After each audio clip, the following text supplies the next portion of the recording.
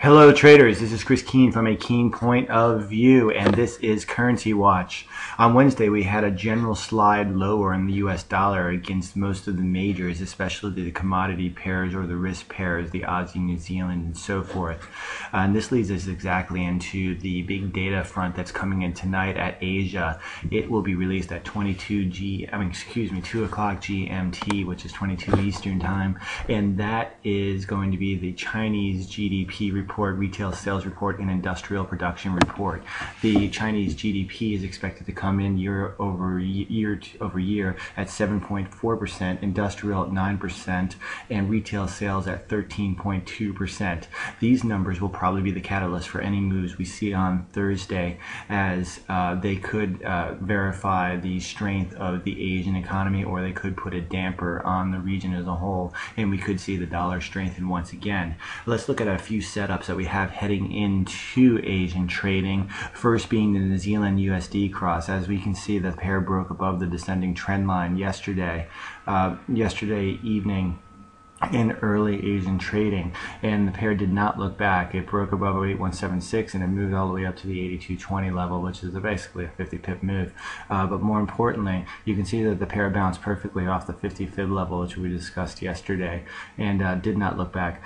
Heading into the trading tonight, depending on the GDP figures, there are two areas I'll be looking for. Initially, you can be looking for 8235, but I'm going to move that level actually, and I'm going to be looking for the top of the top of the last move lower, which currently comes in around 8265. That should act as a significant support level, and if we do break above that, we could be heading all the way back up towards the September highs around 8350.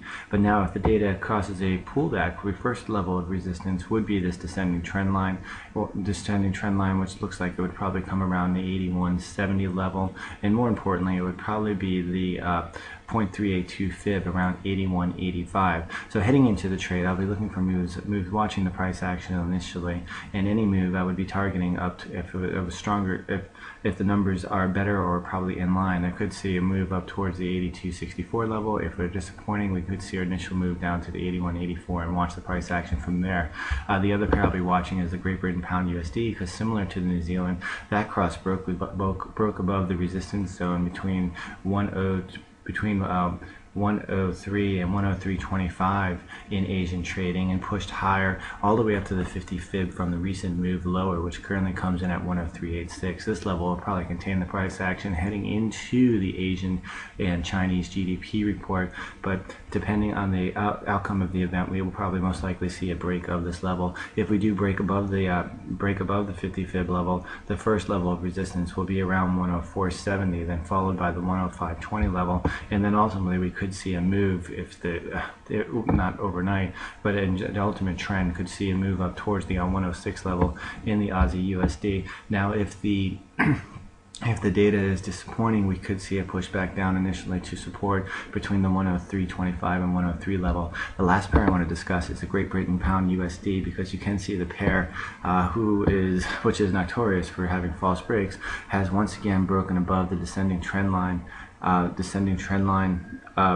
has contained the pair since mid-September, and you can see this line has been tested once, twice, and the third time could be the charm to break higher, but we could see a false break, and if we do get a break back below this level, we could easily see a pushback down towards the 106.50 level in the short term. But if we do get a pull down and a bounce, the initial target would be up to 162.17.